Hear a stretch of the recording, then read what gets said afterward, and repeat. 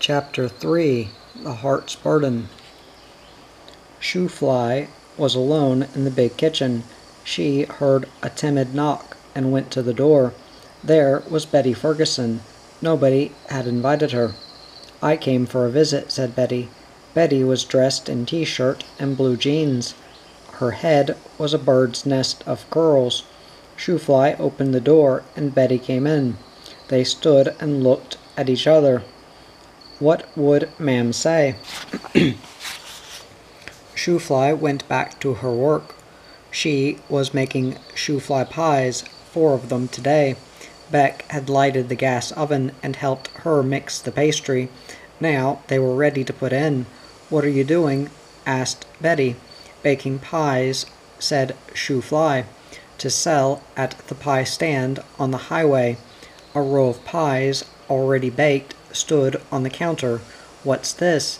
Betty pointed to bread pans sitting on the back of the range. They were filled with dough set to rise. The dough was white and soft and puffy. It was rising up over the tops. "That's bread," said SHOO-FLY. "Ma'am's baking bread to sell too." "Do you sell pies and bread?" asked Betty. "Yes, good homemade bread," said SHOO-FLY. "I got to go to the pie stand tomorrow." As she told Betty about it, it made her feel very important. "It looks good," said Betty, "so soft and puffy." She reached out and pushed her forefinger down in the middle of each puffy loaf before SHOO-FLY could stop her. The puffs began to sink slowly, and the dough went soggy. "Ach!" cried SHOO-FLY. "Look now what you've done. You've ruined Ma'am's bread. You're not to touch it. When it goes once down, it won't come up again. It stays flat and has to be fed to the hogs." Betty said, "Oh, does it?" She tossed her head. "How should I know?" Bib came in first, then Beck. They both looked at the sunken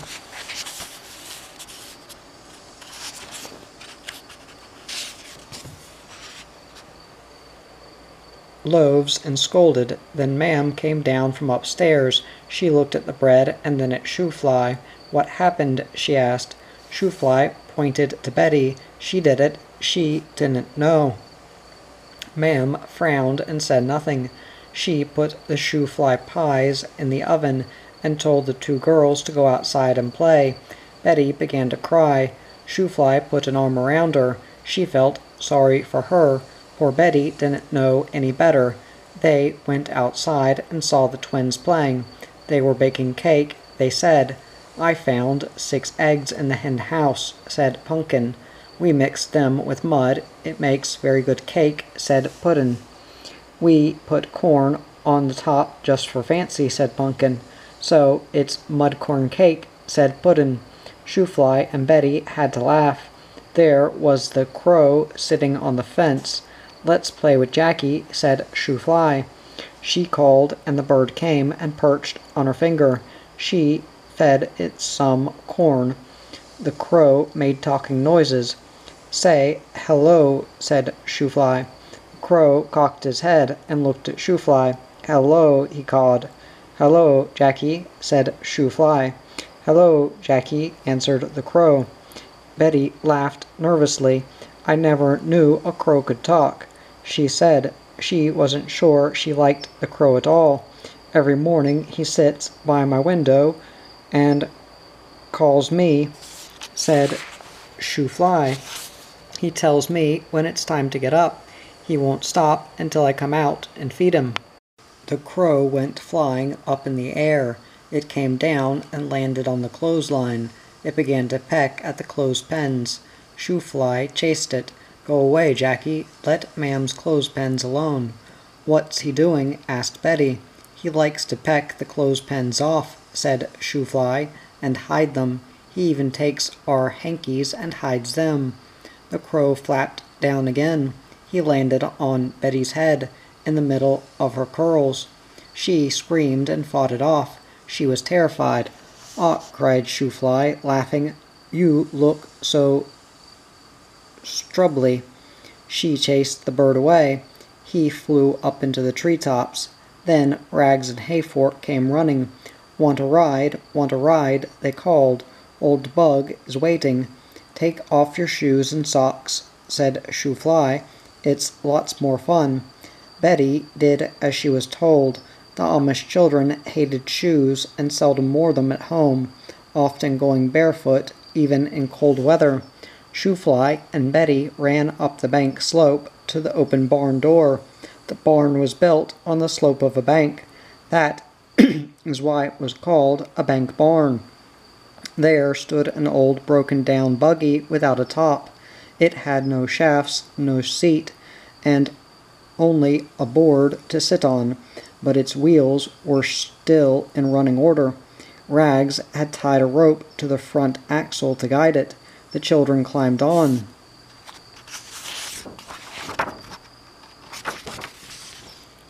And were ready to go. The twins and the dog Pretzel came too. It made a big load. Rags gave a push, and down the hill they went, laughing and screaming, down the steep hill and into the grassy field, where old Bug stopped. Pretzel barked loudly. They all piled out and pulled old Bug up the hill again. Down they went, over and over. It was fun. "Oh, come on," said SHOO-FLY, getting tired. "Let's go over to Gross Mamma's." Gross Mamma and Aunt Susanna had been cleaning house. One of the upstairs windows was open. Jackie the Crow had spotted the girls and now started swooping down over their heads. "Oh, I'm scared. Make him stop." Betty covered her head with her arms. "He'll get in my hair again. He'll scratch my eyes out." "He likes you," said SHOO-FLY. "He won't hurt you. Don't be afraid." "But I don't like him," wailed Betty. "Make him go away." SHOO-FLY took a broom from Gross Mamma's porch and waved it at the crow. He lighted on the end of the broom and made the girls laugh. Then she banged the broom on the porch post, and he flew off, cawing noisily. "He's mad," said SHOO-FLY. "He's scolding us." Up and round in the air flew the crow, cawing and squawking. "Yes, well, let us alone once," said SHOO-FLY. The crow circled around high overhead, and then with a swoop sailed in at the open upstairs window of Gross Mamma's house. SHOO-FLY gasped. How terrible now! It was the window of the good room, the room where all the treasures were kept. "I must run and tell Gross Mamma. I must tell Aunt Susanna. I must shoo him out of there." SHOO-FLY ran into the house with frightened Betty at her heels. No one was there. Where had people gone?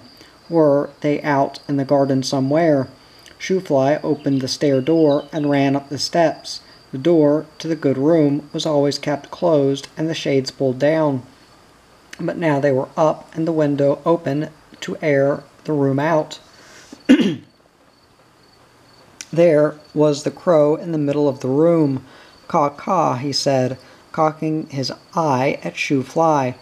"Och, what a wicked bird you are," cried SHOO-FLY. "See what you've done. Shoo out of here, shoo on out, and stay out where?"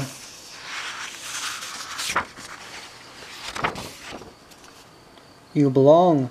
She shooed and chased. The crow flapped and flopped and knocked things over.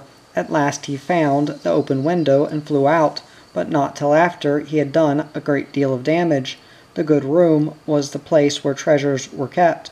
There were 2 handsome bureaus, and 2 cedar chests belonging to Dat's 2 unmarried sisters, Aunt Susanna and Aunt Leah. Aunt Leah was away working on a farm. The chest and bureaus were full of handmade quilts and sheets, pillowcases and towels. On the top stood beautiful dishes and glassware, vases, cups and saucers, pitchers, water sets, serving dishes. All these things were gifts the aunts had kept since they were little girls. It was their pay for staying with their parents and taking care of them. It was their dowry for their marriage.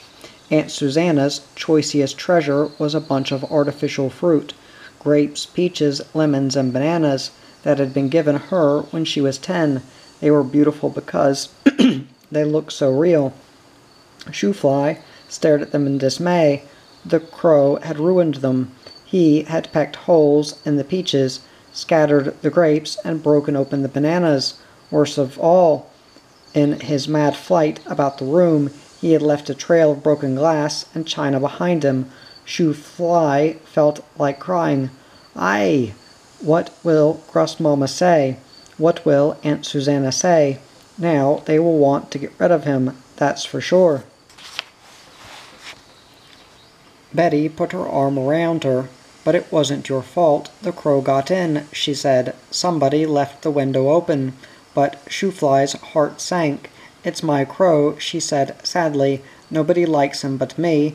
It was an anticlimax. SHOO-FLY had wanted to tell Betty about the good room, and how scared it was.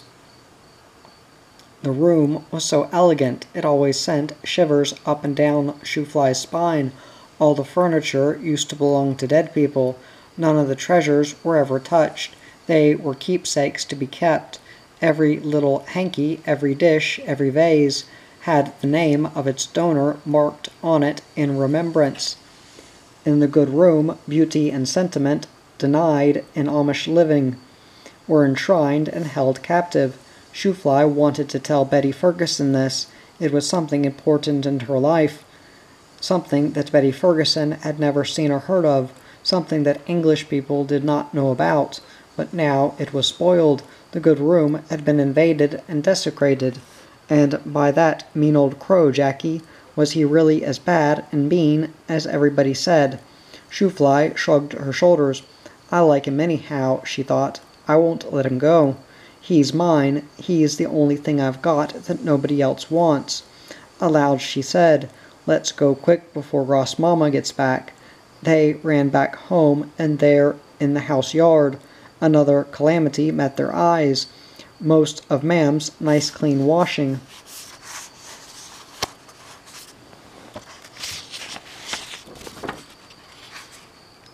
was lying on the ground, more of Jackie's mischief. The crow had taken out all the clothespins and hid them somewhere. Jonas was right to call him a thief. Ma'am would be furious. The twins came screaming, "Who took our play dishes? Who took our play dishes?" But SHOO-FLY did not linger. Out in the barnyard she suddenly had an idea. "Let's go horseback riding," she said. "Oh, I'd be afraid to," said Betty. "But you said you liked horses," said SHOO-FLY. "Only in books," said Betty. "I just love horse books." "We've got 5 horses and 2 mules," said SHOO-FLY.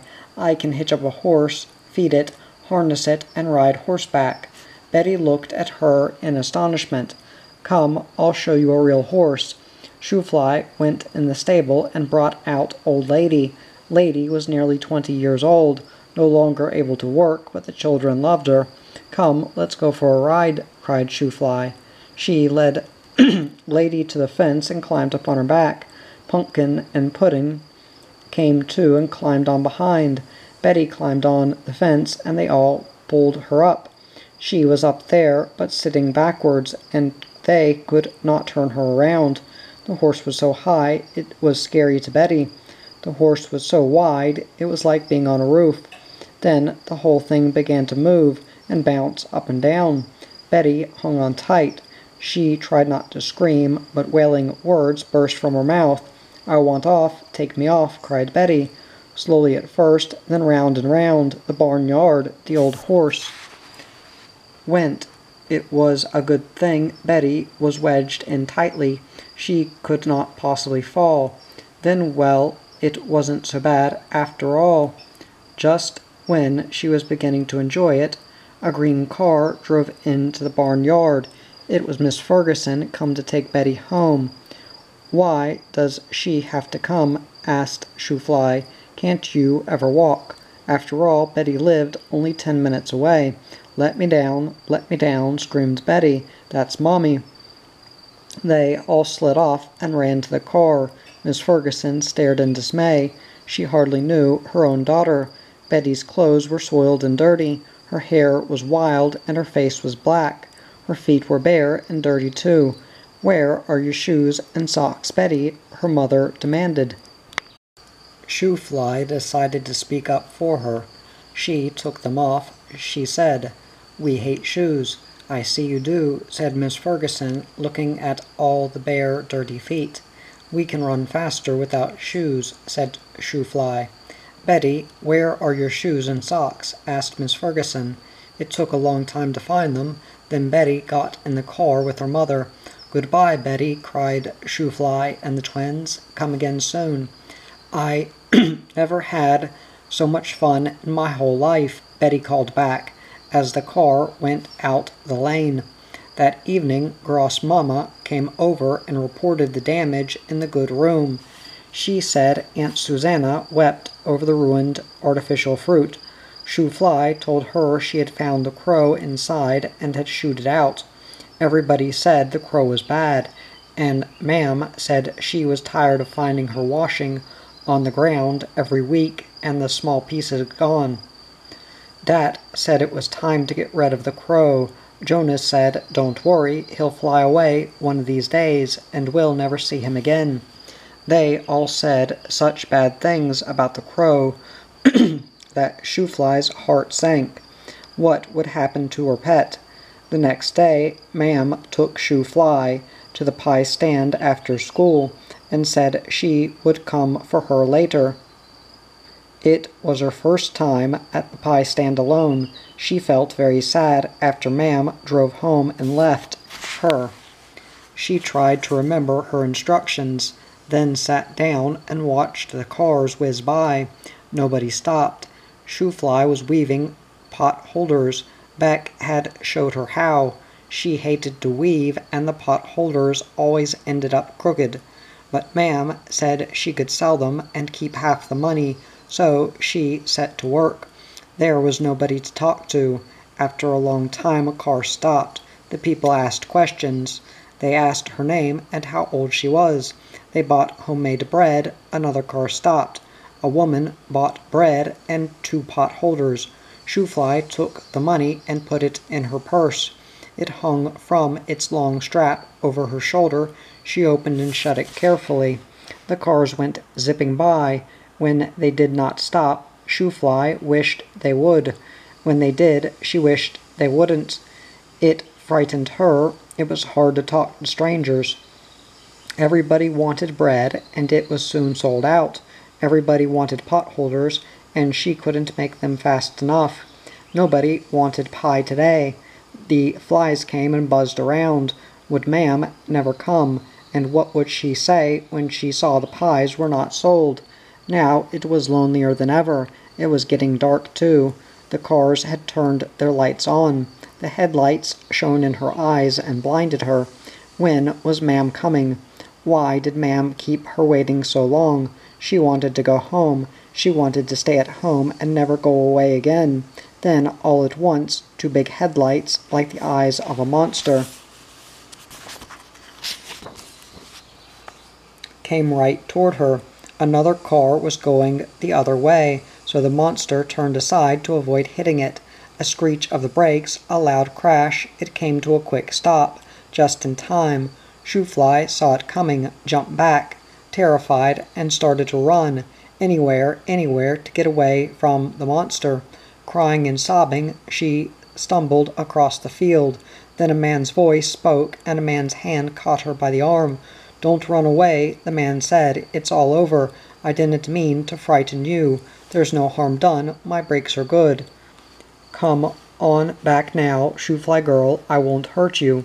She knew him at once. It was the mystery man from Massachusetts who liked SHOO-FLY pie so much. He was the one who had given her that terrible nickname.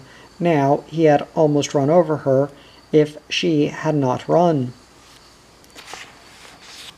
Then she looked. The pie stand stood where it always stood. It was not hurt at all. Nothing was disturbed. The big black monster's headlights threw a bright light on everything, on all the pies and cakes that nobody wanted. "Well, SHOO-FLY girl, that was a close shave," said the man calmly. That crazy driver was heading straight for me, and I had to get out of the way. I'm sorry I frightened you." He pointed to the pies. "How's business today? Good?" "'Bout time for you to go home, isn't it? Nobody here with you today. How are the pies? Good?"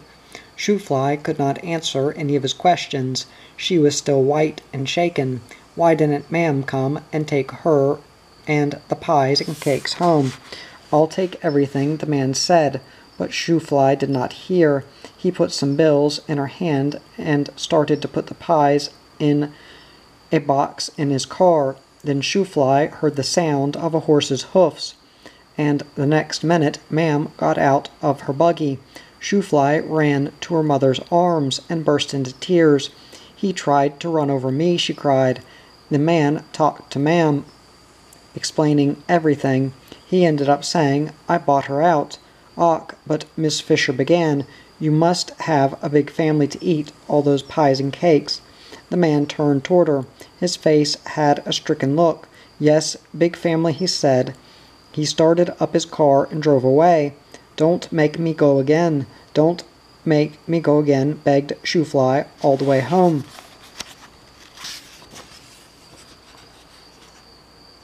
The world was full of peril and risk, temptation and evil. All her life SHOO-FLY had been warned of the dangers of worldliness. From the safe and quiet world of her home she had taken her first step outside, and she did not like what she saw there. She crept home, hurt and bewildered. Then another blow came, worse than the first. It came close, not striking her directly, but her brother Jonas, and that was almost the same as herself, for he was the favorite of all her brothers and sisters, the only one who understood her. Dat and Jonas and Rags had gone over to Uncle Chris's to help fill the silo with green corn. The farm seemed empty and lifeless without them. In the late afternoon SHOO-FLY went out to gather the eggs. Some of the hens liked to lay in the barn, so she went in to look for eggs. SHOO-FLY could not climb up on the rafters now and jump down in the soft hay any more. All the upper part was filled with drying tobacco. She walked around slowly. Becky Green Eyes and her kittens came up mewing, so she got some milk and fed them. Now and then she found an egg and put it in her basket. The whole place was quiet. Off in the field she could hear the crows cawing and know that Jackie must be with them. Suddenly a strange sound met her ears. She stood still and listened. Was she dreaming? Was it music? Where was it coming from? It was very soft, and sometimes it nearly died away. Then it came on louder and sweeter again. Could it be, a radio? Miss Weber had one at school, the only one SHOO-FLY had ever heard.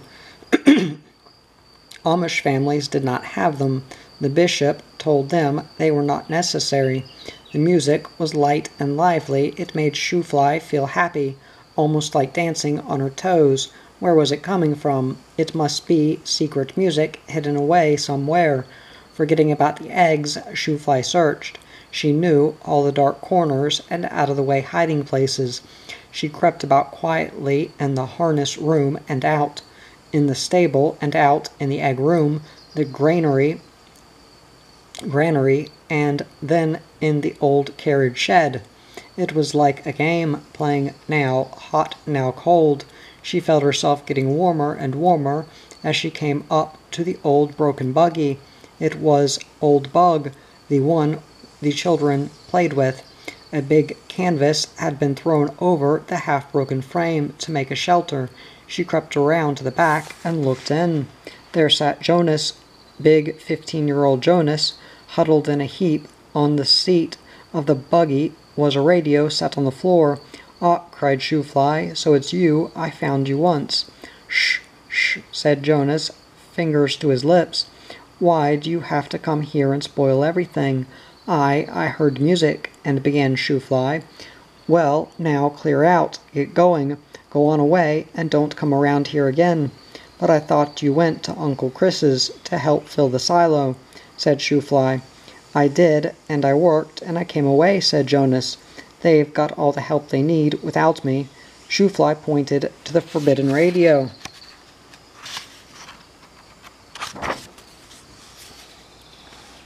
"Where did you get it?" she asked in a whisper. I borrowed it, said Jonas, and don't you go tell on me. SHOO-FLY shook her head. She and Jonas were friends. They liked each other. She could count on Jonas more than any of her other brothers or sisters. She could not be disloyal. Jonas was a big tease, but most of the time he was good to her. She climbed up in the buggy and sat down. What will Dad say if he finds out? She asked. He won't say much. He'll just smash it. What will the bishop say? She whispered. I won't tell him, said Jonas. But if he finds out, said SHOO-FLY. He won't, unless some little squirt squeals on me, said Jonas. On that one at school last year, I heard all about space and rockets and missiles. He turned the knob, and the tune changed to a loud, noisy one. He turned it lower. That's jazz, he said with a grin. Och, I don't like it, said SHOO-FLY, frightened. Turn it off. It hurts my ears terrible. It's all the rage, said Jonas. Bill Ferguson tells me. SHOO-FLY knew that Betty had an older brother named Bill. Did you borrow it from Bill? She asked. Jonas closed his lips tight. I'm not telling, he said. Then he looked at his sister and blurted out, Sometimes I wish I wasn't Amish at all. I like TV and radios and cars. Och, Jonas, gasped SHOO-FLY, don't say that. It's true, said Jonas. I can't help it. Where have you seen TV? Asked SHOO-FLY. At a tavern in town, said Jonas. Bill took me. Bill wants me to go away with him, to Canada maybe. He has some rich relatives living there. We could do as we please. There are no bishops up there. Och, Jonas, cried SHOO-FLY in distress. Don't say that. Jonas had not meant to tell her at all, but she was his trusting friend, and he had to tell somebody. He felt better after he had blurted it out. Then, even in the dim light of the shed, he saw the shocked look on his sister's face, and it frightened him. Oh, shucks, he said, forget it. I'm not going. Don't get so scared. It's just that sometimes I wish I could. He turned the radio off now. Don't tell anybody where I keep it, said Jonas. I won't, said SHOO-FLY. Then she had an idea. If you like music, she began, why don't you get a mouth organ instead? The bishop says harmonicas are okay. Huh, snorted Jonas. Kid stuff. Who wants one of them? But you can play pretty tunes on it, said SHOO-FLY. Somehow she wanted to help her brother, but how? Take your eggs and go in the house, said Jonas. I'm going back to Uncle Chris's. This is our secret now. Will you promise me you won't tell? SHOO-FLY nodded, her serious face. There was no one around as she slowly made her way to the back door, but her heart was heavy with the burden that Jonas had placed there. Chapter 4. A Godly Child. Oh, we're going to Grossdotty Yachters. SHOO-FLY danced around on her tippy toes. What fun that would be, to take Cousin Eli's new pony cart over. Maybe Eli would give her a ride. SHOO-FLY was glad when she heard that church would be held next Sunday at Uncle Dave's. The Amish people had no church buildings. They took turns holding church meetings in different homes. It was a big event to have church held at your house. Of course it meant work, too. There was always something to take the joy out of life. But no need to worry about that now. On Saturday, Mam and Jonas and Reuben and SHOO-FLY climbed into the buggy. The others stayed at home. Dat hitched Eli's pony cart on behind the buggy and told Jonas to keep his eye on it. Jonas and SHOO-FLY rode in the back with the curtain rolled up. They had not gone far when they saw a black shadow fly overhead. Back and forth over the buggy it went, back and forth over Skipper's head, darting down and then up. Och, it's Jackie, cried SHOO-FLY. I let him out of his pen and forgot to put him back. He likes to stay out and fly around. He likes to fly away, said Jonas. Some day he'll be gone. Oh no, said SHOO-FLY, he's tame, he won't leave me. Did you feed him? Asked Jonas. No, I forgot. Crows can't ever get enough to eat, said Jonas. They're worse than hogs. The more you feed them, the more they want. Jackie's going right along with us, cried SHOO-FLY. Hi, Jackie, come here. Come sit on my finger, and I'll give you a ride. Don't call him, said Jonas. Better let him go home. If he comes along, he'll get lost, and you'll never see him again. They turned into the highway, and the crow disappeared. I think Jackie got tired and went home, said SHOO-FLY. SHOO-FLY's mother was a yachter, and one of 7 sisters. Gross Mama and Gross Daddy Yachter lived at their son Dave's near Bird in Hand. Gross Mama Yachter was an invalid and had a hired girl to take care of her. The grandparents lived in the Gross Daddy house. Uncle Dave and Aunt Sadie lived in the other half of the double house. They had 5 children. Eli the oldest, then 3 little girls, and baby Johnny. Today, all the 7 aunts, Uncle Dave's sisters, were there to help get Aunt Saddie's house ready for church. There was no time for fooling. Everybody was put to work. Aunt Martha, the oldest, was the boss. She could not tolerate laziness. She gave orders right and left. SHOO-FLY put her head in at the back door. Everything was in a hubbub. Rugs were rolled up and chairs pushed into corners. 2 aunts stood on chairs washing windows. 2 more cleaned stoves and polished them. All the folding doors between downstairs rooms had been removed, others taken off their hinges. Susanna, cried Aunt Martha, take these babies out from underfoot. Keep them in the yard. SHOO-FLY hated babysitting, but she took the children out. No chance for a ride in the pony cart today. She could see that. Even Eli hadn't had a chance to look at it. He was busy like everybody else. He and Jonas and Reuben and other boy cousins were hard at work. They were whitewashing all the fences. Then the stables had to be cleaned and swept. Everything had to be spick and span for church tomorrow. Out the back door came Aunt Martha. SHOO-FLY hated to see her come. Didn't she have enough to do inside?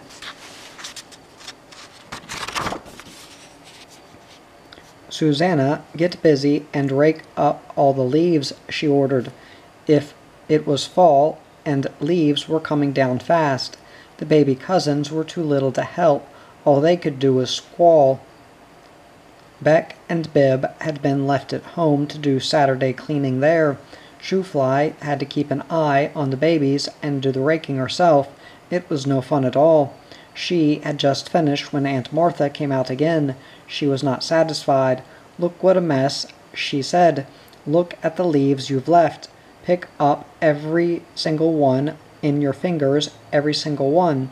SHOO-FLY's mouth fell open. But the wind, she began. It keeps blowing them down from the trees. The wind did not bother Aunt Martha. Every single leaf, she said, shaking her finger at SHOO-FLY. Do you want me to stand every single blade of grass up straight too? Asked SHOO-FLY, but she said it under her breath, so Aunt Martha would not hear. Nobody ever talked back to Aunt Martha, and so it went on. Work, work, work. No fun at all. No pony cart ride. Not even a chance to ask Eli for a ride. No chance to see Gross Daddy Yachter either. Where was he? Had he gone off for the day to get away from all the women, or was he hiding somewhere? SHOO-FLY dropped her rake and ran over to his toy shop to see. Yes, Gross Daddy had a toy shop. He said he was retired now, too old to do farming. Let son Dave do the work. He would take life easy, but not just loaf, no. He had to have something to do, and he liked to hammer and saw. So he had cleaned out the old chicken house across the lane and made it into a toy shop. It was a fascinating place, and SHOO-FLY liked to go there. Gross-Daddy made toys to sell to tourists. He jigsawed out toy horses and lions and pigs and cows and painted them. He made toy barns and barnyards. He made not only toys but big birdhouses. Gross-Daddy loved purple martins. It was he who had put up the 4 martin houses on high posts in the fisher's barnyard. He had 4 more in his own barnyard. Gross-Daddy knew all about martins. He told stories about the one with the white breast that came back year after year. Today, the door to the toy shop was locked. SHOO-FLY could not get in. She peeped through the window. No one was there. Where was Gross-Daddy, anyhow? Back in the barnyard, she saw the men coming in wagons, bringing the long benches for the people to sit on at church tomorrow. They took them into the house. Then it was time to go home. It had been no fun at all. But the next day, Sunday, promised better. SHOO-FLY awoke, excited and happy. Sunday meant getting up at 5:30 and doing chores before daylight. It meant eating a hurried breakfast, then helping the little ones get ready. The boys had to be washed and combed and dressed, shoes put on and tied. The twins had to be washed, hair combed and braided, capes and white aprons pinned, and caps put on and tied. Pens got lost and could not be found. It took so many pens. Each apron took 5, each cape 5 more. Where did the pens go to, anyway? But at last everybody was off, 2 buggies full. Just as they were starting, SHOO-FLY saw Jackie flying overhead. She heard him cawing noisily. Maybe he wants to go to church, she thought. Then she put the thought away, knowing how wicked it was. The country road was full of buggies, all going in the same direction. SHOO-FLY and the twins sat in the back of Gross-Mama Fisher's buggy. The rear curtain was down, and they could not see a thing. It was like being cooped up in prison, a long, never-ending drive. At last, old Sonny Boy stopped, backed around, and they all got out at Gross-Daddy Yachter's. A large flock of birds flew overhead, but no one noticed. Soon the excitement began. Uncle Dave's place looked as neat as a pin, not a blade of grass out of place. A procession of Amish buggies was coming down the lane. Others were already there. People were coming from all directions. Everybody would see how clean and neat Uncle Dave's place was. Not a single leaf on the lawn. The wind must have stopped blowing. SHOO-FLY smiled in smug satisfaction. The house was half full already, the long benches all in place. All the bearded men left their big black felt hats on the porch and sat together on one side, all the white-capped women and girls on the other side. The 2 big rooms opened up together, made it seem as big as a real church. The stove and sideboard, which could not be moved, had been discreetly covered with dark cloth pinned tightly down. Nothing worldly must intrude. The dark green shades were pulled halfway down in a neat line. Aunt Sadie's African violets sat in a row on high shelves across the windows, blooming gaily, unafraid. The peaked clock on the high shelf above the fancy pincushions was not afraid to tick and even strike when necessary, but all else was very quiet. Sunday was a solemn occasion. Sunday meant seeing a lot of people. There were 160 in the district, counting the children, and they were all there except the sick. Church meant shaking hands with everybody. SHOO-FLY felt her hand go limp and thought it would drop off. She was glad to sit down at last. Just in time. Here came the long line of boys, Eli, Jonas, and Reuben, and too many others to count. They had had to take care of all the horses, unhitch them from their buggies, and put them in the barn. Now the boys marched in, single file, removed their hats, and took their places behind the men. Soon in came the bishop, the deacon, and the 3 ministers. They sat down in big rocking chairs reserved for them. They had backs to rest on. Singing a soft, whining chant began and kept on. SHOO-FLY sat with Ma'am, who had Aunt Sadie's baby on her lap, and the twins on the women's side. The twins looked as nice as SHOO-FLY did, with white Sunday aprons and white caps on. Only on Sunday did they wear white. What's more, their dresses were pink, a lovely pink. This was quite a change from school dresses, which were always in dark colors. It made Sunday a very special day. The little boys, Henry or Hayfork and Sammy, sat with Dat across the room. All the young fathers took care of toddlers, leaving the babies to the young mothers. The service began early at 8:30 and moved slowly, inevitably along. Hymn singing came at intervals between preaching, praying, and testimony. The first sermon was short, the second one long. SHOO-FLY listened.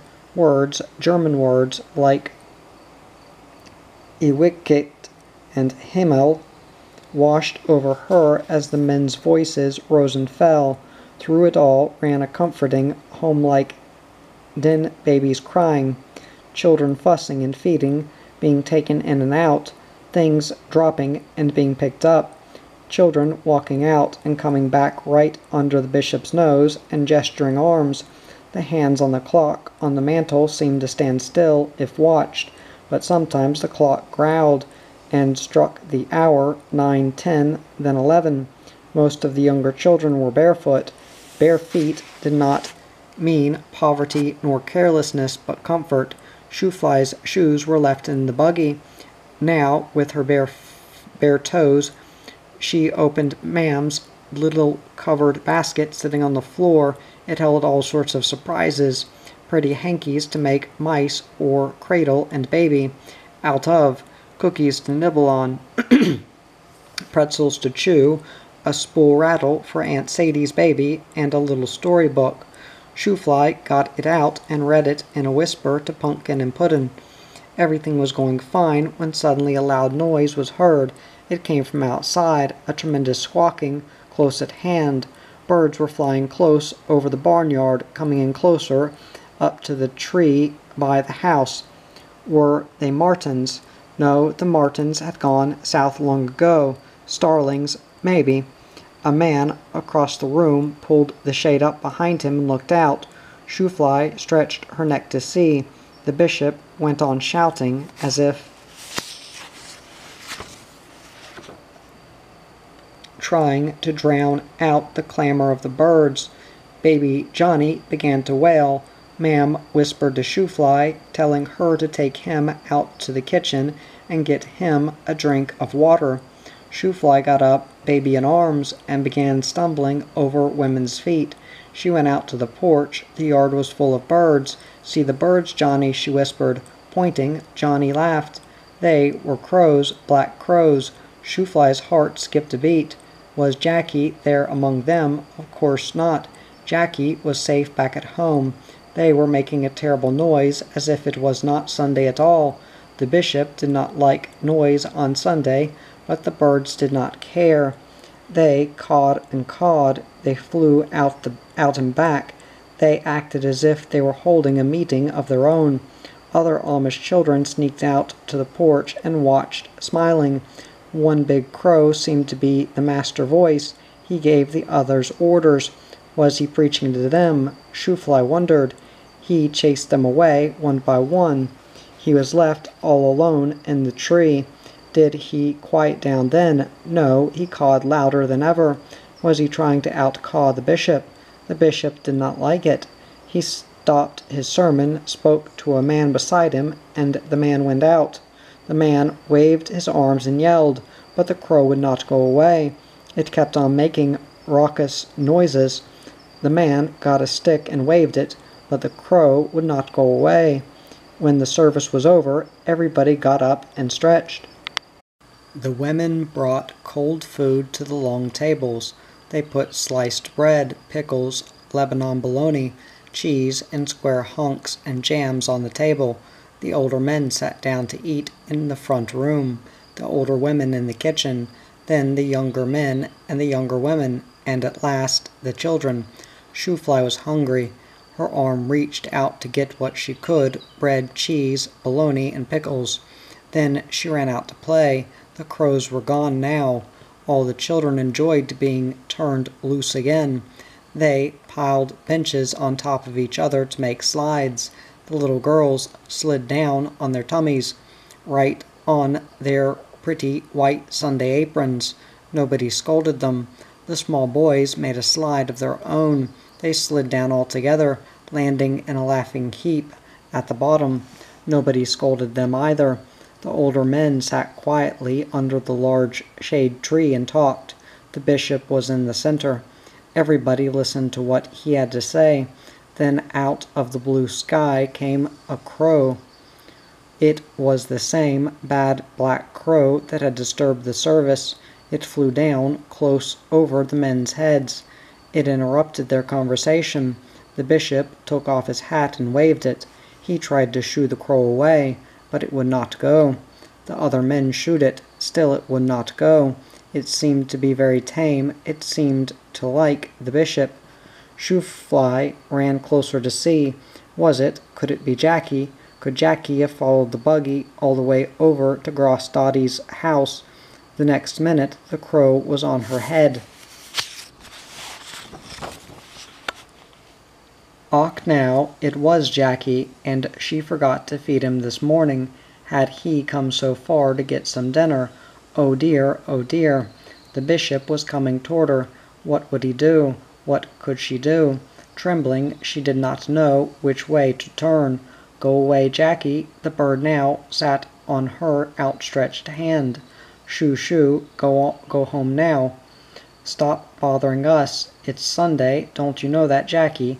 The bishop came closer. All the children stopped their play and stood silent. The crow flew up in the air. The bishop patted SHOO-FLY on the head. What a pleasure to see such a godly child, he said.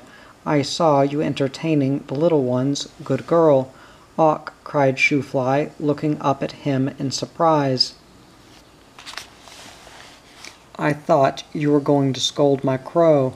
No, said the bishop. God made the birds, even ugly, noisy birds like the crows. Does this crow belong to you? SHOO-FLY nodded. The crow had settled on her shoulder now. She could not speak. What a fine pet, said the bishop. Then he went away, that was all. After the bishop and the deacon and the church members went away, only the family was left. They were not in a hurry to go home. They sat around and visited. Gross-Dottie Yotter came up to the little girls and said, Come, I have something to show you. SHOO-FLY and the twins followed him.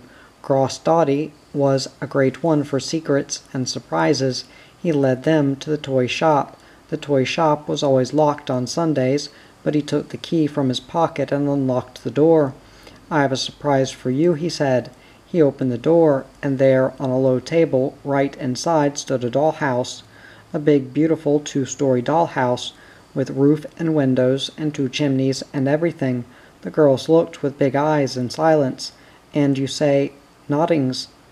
Gross-Dottie laughed until his white beard shook. You got noddings to say. Did you make it? Asked Pumpkin. Who is it for? Asked Puddin'.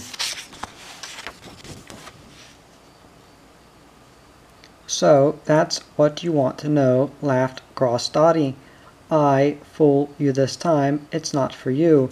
A man came, a tourist. He say he is from Massachusetts. He want I should make it for. He got little girls? Asked Pumpkin. Ja, 2 little girls, he tell me, said Gross-Dottie. It's nice, said Puddin'. I like it, said Pumpkin. Even the twins were learning self-denial. SHOO-FLY had never played much with dolls. There were always babies to be tended. She looked the dollhouse over carefully. One side was open, so she could see into all the rooms above and below. 2 stairways had been put in, but something was wrong. At the tops of the steps there were no holes in the floor, so the stairs were useless.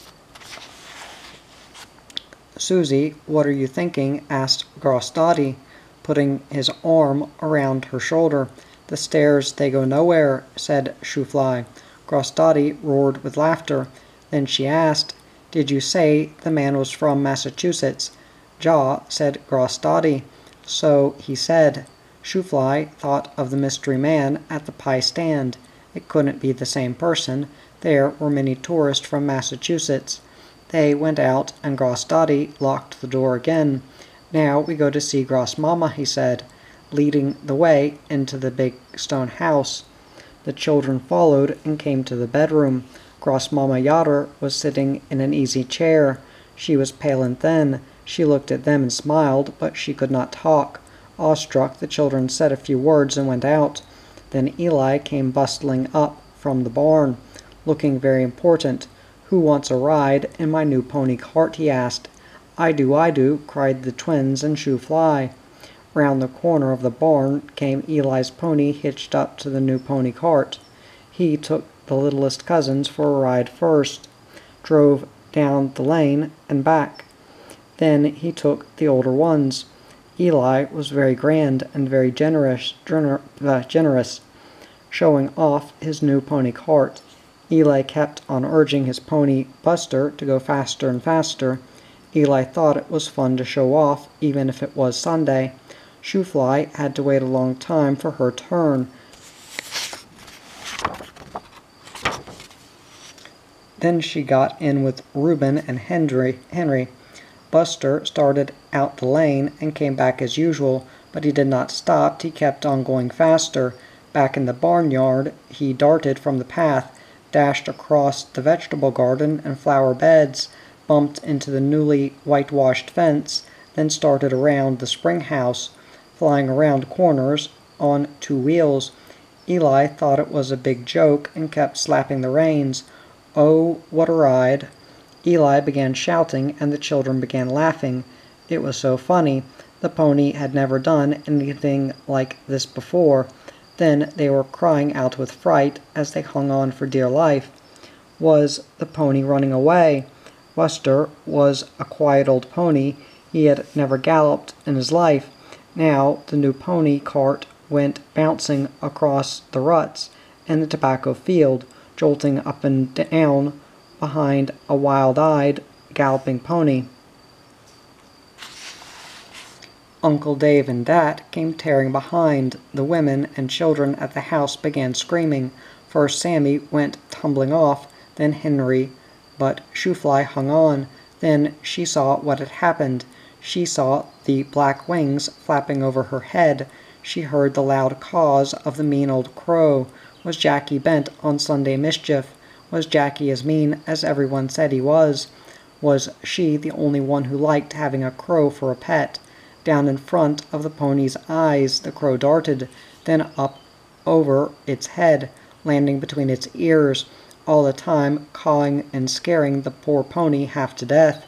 No wonder old Buster ran away. Then at last the cart was stopped, but not before the hind hoofs of the pony had struck Cousin Eli in the head.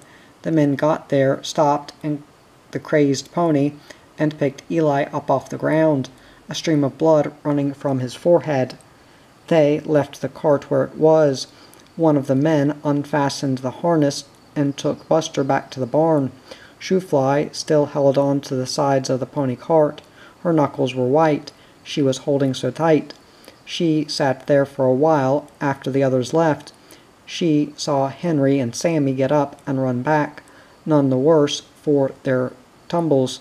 But Eli was killed, she was sure of that, and her conscience smote her. She had said and thought so many bad things about Eli, and now he was dead. She felt something on her shoulder. She looked. There was Jackie, the mean old crow who had caused all the trouble. He cocked his eye at her and said, "Caw, caw, caw." It was a sad homegoing after a happy day. Uncle Dave had to get a non-Amish neighbor with a car to take Eli to the hospital. Eli was still unconscious. Nobody knew how badly he was hurt. Gross-Mama Fisher and Aunt Susanna talked about it all the way home. SHOO-FLY cried till she thought her heart would break.